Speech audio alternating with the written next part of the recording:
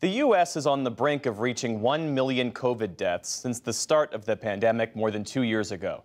As that grim milestone approaches, health experts nationwide are debating whether a new phase of the pandemic has already started. I spoke with an expert on this very topic. Dr. Cindy Prins is the Assistant Dean at the University of Florida College of Public Health. It's great to have you with us. And Dr. Prins, can you explain for us where we are in the life of this pandemic? I asked the question because Dr. Fauci said on the NewsHour this past week that the country is out of the pandemic phase. He later clarified and said that he should have said the acute pandemic phase. You, as I understand it, say we're not yet in the endemic phase. So why not? Where are we? Help us make sense of it. Yeah, we're certainly in a better place than we were a couple of months ago when we were dealing with Omicron, but we're still dealing with a pandemic. We're certainly still in a pandemic phase. And I say that because we're still dealing with cases. We're seeing cases actually go up in several places in the country right now because of these other Omicron subvariants. And then also because we're seeing hospitalizations increase. And then there's always the potential for a new variant. And I just don't think that we've necessarily settled into a phase where we have a regular and low level of cases that we're looking for eventually. So what will it take then to get to a sort of endemic normalcy where people get their COVID shot every year just like they get their flu shot every year and we live with it?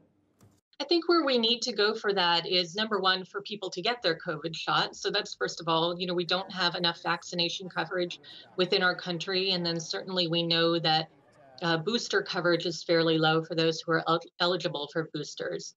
So that's the primary thing that we need to do. And secondary is that we need that vaccine coverage to also be high throughout other countries in the world. And I say that because this is how variants develop. When you have increase in cases in other places, you have the potential for people to essentially create a variant within themselves, and that can easily be spread to the U.S., to other countries, because our travel is just so fluid nowadays.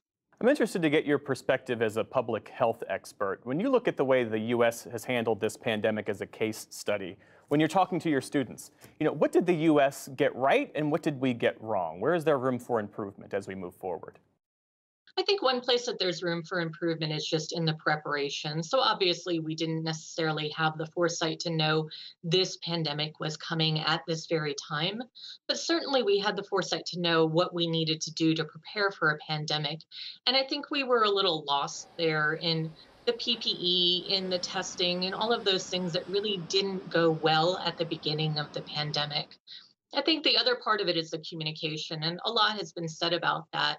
But being able to communicate with people, what are the precautions they need to take, why they need to take them, having that open communication, and then being very honest when communication has to pivot, when we have to make different recommendations because we're constantly learning during this pandemic. Is the U.S. prepared for the next pandemic? I've spoken to public health officials who say it's not a matter of if, it's a matter of when the next one hits.